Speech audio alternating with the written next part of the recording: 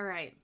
I have pool hair and I am angry. So, over the last month and 8 days, I have been reading Donna Tartt's The Goldfinch. Okay? Everyone told me that this book was going to be amazing, that it was awesome, that it was totally deserving of a Pulitzer Prize. Everyone's a liar, okay? I am extremely frustrated with this book. First of all, I am highly frustrated that it took me a month and 8 days to read. I'm someone who finishes books in like less than a week usually because I read a lot. This book fucking dragged and had hardly a plot. Hardly a plot in sight. Plot? Can't find him. He ain't here. Let me tell you what this book is about. Basically, it starts off, you are in the present. There's no present in this book because this is a lump of coal. It spans so much time. There's no present. It's all of the time. The time is endless and infinite in this goddamn book because it never ends. We start off, we've got Theo. He is a boy. When we go back in time, because he's like, oh, I bet you're wondering why I'm in Amsterdam. No, bitch, I'm actually not wondering because you haven't given me any reason to wonder. Why don't you tell me? So he goes back in time to when he's 11, and he tells us all about how his mom died in this explosion. So she dies in the explosion, and before the explosion, he saw this redheaded girl, and he was like, ooh, she's a baddie, though. And he's right. She's hot. But she's got this old man with her, and he's like, I hate the old man. Men are dumb. Basically, there's an explosion, and he's separated from his mom. His mom dies, but before he can realize that, he wakes up and he finds the old man because they're in the same room. The old man gives him a ring and tells him to look out for the redheaded girl, like to watch after her because he's dying.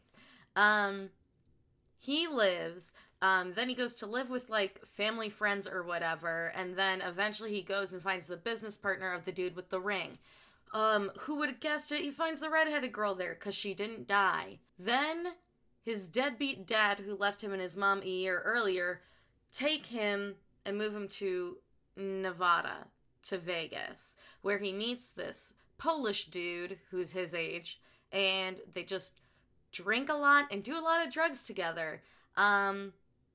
Meanwhile, he's got the secret, which is that he stole a famous painting during the explosion. And he's like, oh, yikes. No one can have my painting. Then his dad dies, and he basically, like, goes back to New York and lives with the business partner of the old man who died. And the business partner basically raises him. So then, like, he's there, and eventually he gets engaged to, like, the daughter of the family friend. And then he finds out that his Polish friend stole and then basically bartered off his painting. And whatever, they go back and they find the painting, they lose the painting, and there's a gun shoot or whatever. And absolutely pointless. And then Interpol gets the painting and they give the main character some money. This book sucked absolute ass because the main character was so extremely unlikable. Like, I've read so many books about so many unlikable people, but he takes the cake. We can make this better because here is the most likable person. Lil Remy. Look into her beautiful baby eyes. A little mushy.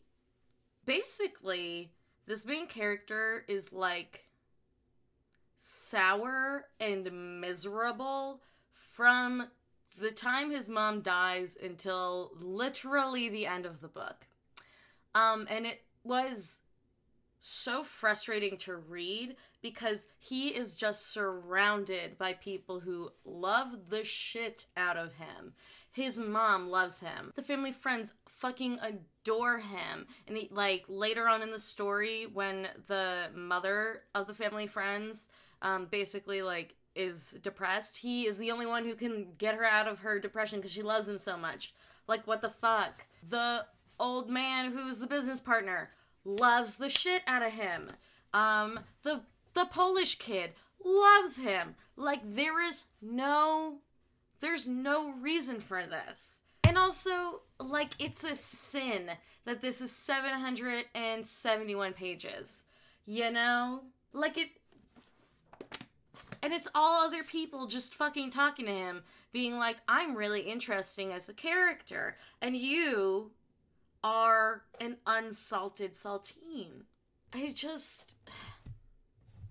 at a complete and utter loss. I don't think anyone should read this goddamn book. It was a mistake. It does not deserve... I'm so angry that I can't even speak. It is so undeserving of the Pulitzer Prize that it fucking won that I am going to go and literally burn my skin off. I was gonna go with something worse than that, and then I realized that this is not appropriate.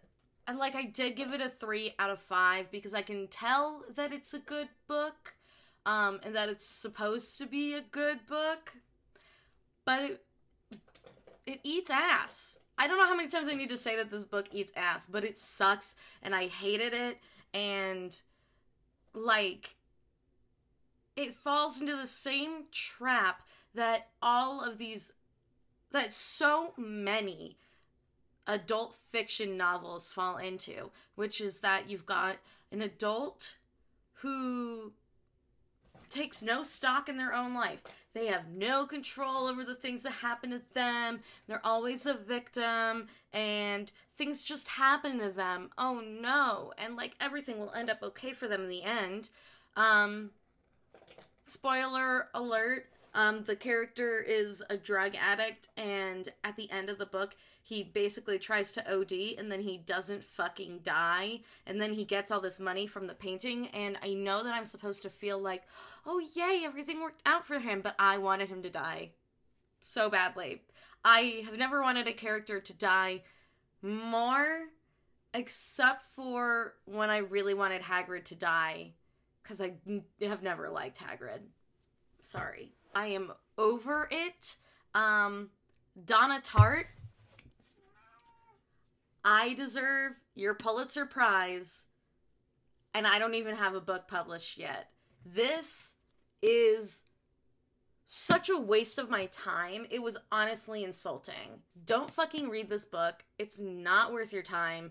It was so bad that even Remy decided that she was going to bite some of the cover. She was like, oh, this book's bad. Let me do my parent a favor and eat the book. I'm just so angry I had to put it into a medium. So, thank you for watching. I hope I never have to read a book like this ever again. There's the baby. I can't even say, like, oh, next book of this kind, next video of this kind, because I'm pre-filming like 8 videos right now because I'm about to be traveling a whole bunch and then packing all my shit. So, thank you for watching, and I will see you next time. Mamma mia, here I go again. My, how could I resist you? Mamma mia, does it show again?